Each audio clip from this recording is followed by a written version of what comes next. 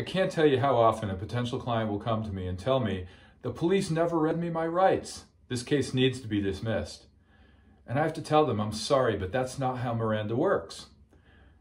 The police are under no blanket requirement to read you your Miranda rights.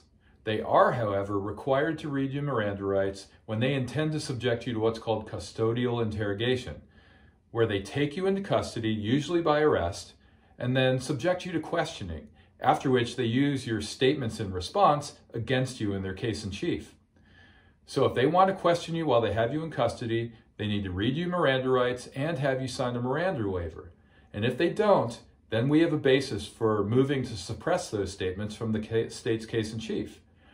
If, however, the state is not using statements against you, then the fact that they never read you Miranda rights really doesn't matter.